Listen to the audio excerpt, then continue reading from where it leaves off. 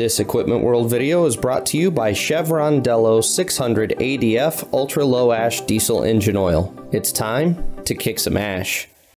Hi everyone, welcome back to Equipment World. You're watching The Dirt. I'm your host Brian, and today I'm going to take you down another nerd wormhole, because as you guys are starting to understand on this channel, I'm a nerd. And so when it comes to something like the topic of the new equipment shortage we're experiencing, I find a way to make it nerdy.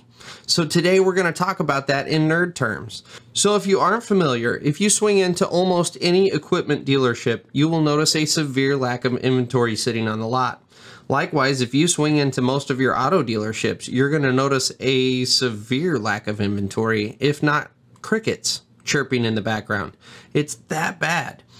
Now, there's been a multitude of reasons for those problems. The biggest one being the onset of COVID, the fact that manufacturing plants had to shut down for extended durations. Anytime there was a COVID outbreak, they would have to shut down at least part of the plant, if not the entire plant. There have just been a multitude of things over this last year, including the trade war. Like, let's not forget about that, because it has been a really crazy couple of years here. We had the trade war that also played into it.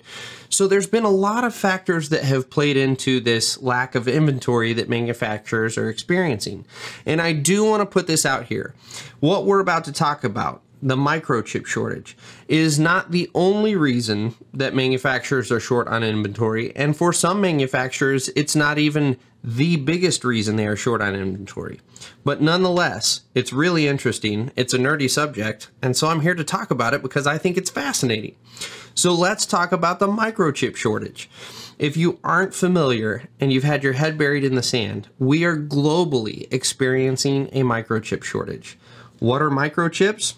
They're like tiny little processors that take in information and then they output a result. And that sounds really super simplistic, but these things are in everything. They're in your computer, they're in your phone, they're in your car, they're in your bulldozer, they're in the camera I'm recording on right now. There's a little chip in your credit card that talks to the receiver that you put your credit card into. Microchips are everywhere. In every electronic device you use, there are microchips. And likewise, that brand new shiny bulldozer you want so bad has a lot of microchips in it. So when we're suffering from a global shortage of microchips, guess what? Your bulldozer can't run. So why are we in this microchip shortage? This is actually the fascinating aspect of this whole thing to me. And it's because I didn't really realize that this whole issue existed. So we have to understand a few things. The first thing we need to understand is that it takes anywhere from 3 to 6.5 months from the time you submit your order and your order starts being processed before you actually see a microchip that you ordered. Now, that's the time from when they start making the microchip. Microchip manufacturers are already right in the middle of giant batches of microchips that they're making. So just because I give them an order tomorrow doesn't mean my order is going to start being manufactured tomorrow. So that's a really important concept we need to understand, is the lead time on these chips. Another important concept we need to understand, and this is probably the most interesting to me, is globally, there are only about 6 microchip manufacturers that supply the world with microchips. Now, there are a handful of other companies that are significantly smaller that produce microchips on a much, much smaller level.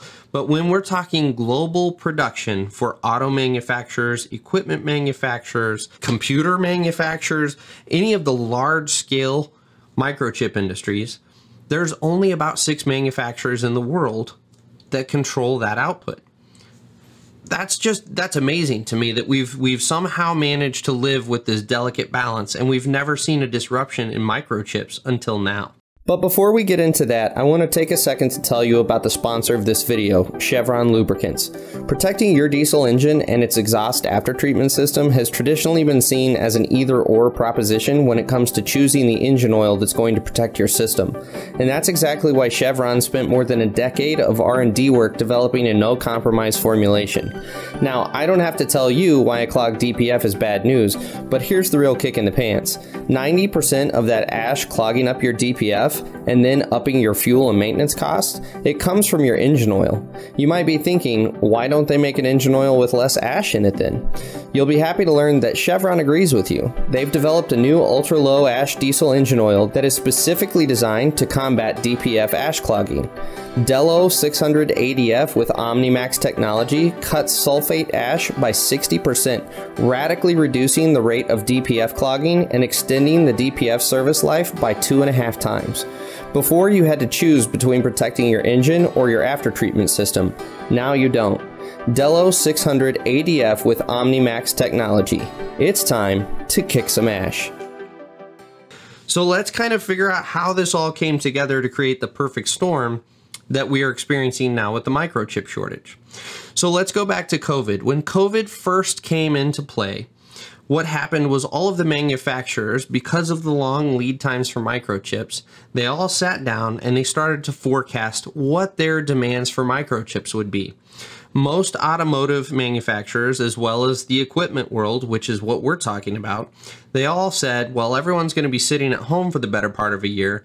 There's probably not going to be that many new equipment orders. And so they dialed back their demands for microchips. Then everyone sat at home for that year, like we all experienced, and we all got bored. And so what did we do? We got on Amazon and we ordered computers for our home office. We ordered a new gaming system because we were bored out of our mind. We ordered all of these special things that we wanted to play with that needed microchips. So on the microchip side of things, all of the sudden consumer electronics, there was a huge surge in microchip needs. And so all of the attention and focus of the microchip manufacturers, mind you, there's only 6 of them, roughly, they all directed their attention at the consumer electronic goods. And so they started manufacturing all of those microchips for all of the things that you and I ordered during quarantine. Now, quarantine was a little shorter than everyone was forecasting, and more importantly, demand for new equipment and new cars ramped up far quicker than everyone was anticipating. So now everyone goes into a panic. Now we need a lot of microchips. Well, remember that long lead time we talked about? You have to wait 6 months before you get a microchip from the time it starts being manufactured. So that means we have to wait for all of these consumer goods microchips to get manufactured, and then they get to our order, and then you still have to wait that 3 to 6.5 months. So you can see how we already have an issue on our hands because we can't get those microchips just right now when we need it to satisfy the demand of customers who want a brand new bulldozer. So that's one of the biggest factors that has played into the microchip shortage. Now there's been other factors. One of these manufacturers exists in Taiwan, and they happen to be responsible for about 60 to 70% of the industry's microchips. So we already have this small group of microchip manufacturers, but now one of those manufacturers is responsible for the vast majority of microchips that are being processed. They also happen to exist in Taiwan, which just so happens to be experiencing a severe drought this year. How does that play into this whole thing? Well, it turns out microchips need a lot of water to be manufactured because they're continuously rinsed through their whole manufacturing process. So now we have this huge manufacturer of microchips that is having a hard time manufacturing those microchips because they don't have enough water due to this drought. To make matters even worse, now we have another one of the manufacturers that suffered a fire in their factory, and while it didn't destroy the entire factory, it produced enough smoke and damage to the rest of the factory. They had to shut down for months to actually clean this. It's actually pretty interesting there as well. These microchip manufacturing facilities are super sterile clean rooms. Way cleaner than a hospital operating room. That's how clean these environments have to be so that there aren't issues with the chips that are coming out. So even though the fire didn't impact the entire plant, the smoke was able to travel around. It was months before the plant got back online. And as far as I know, they're still not back to pre-fire manufacturing levels. So we have yet another factor that's playing into this global shortage. Now, there's another interesting dynamic at play. Let's go back to the onset of COVID. And I'm going to remind you of a laughable piece of history. You remember the toilet paper shortage? I do. It was a pain. The same sort of human psychology that happened with the toilet paper shortage is happening now with microchips. So let's go back and talk about the toilet paper shortage. There wasn't a problem with toilet paper, remember? Everyone was happy, everyone was able to wipe just fine, and then someone decided that because COVID was here, we were going to run out of toilet paper. And so we had a small portion of our population go out and start hoarding toilet paper. And so even though there wasn't a toilet paper shortage, they created a toilet paper shortage. And so now everyone, even the sane, rational human beings of this world, had to go out and buy copious amounts of toilet paper because there was a run on toilet paper. The same sort of dynamic exists in this situation. We now have all of these manufacturers that have a huge demand for microchips, and they know that once their spot in the queue comes up, they have to get as many microchips as they need. But they go, no, I need to order some extras because we don't get another run for a long time. So we're going to order extra microchips. Well, it's fine if one or two manufacturers of consumer goods do that. But now everyone is doing that. Everyone is padding their numbers. And so what's happening is we're creating artificial scarcity. In other words, there's not enough microchips because we're worried that there's not going to be enough microchips. And so we're creating the problem that we are seeing right now due to human psychology.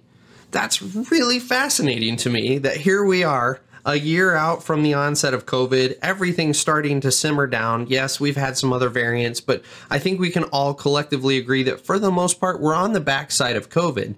And yet we still have these same characteristics and these same issues happening that we saw at the beginning of COVID. And that is playing into something as simple as, that's why you can't buy your shiny new bulldozer you want. I don't know, maybe it's just me, but I find that totally fascinating.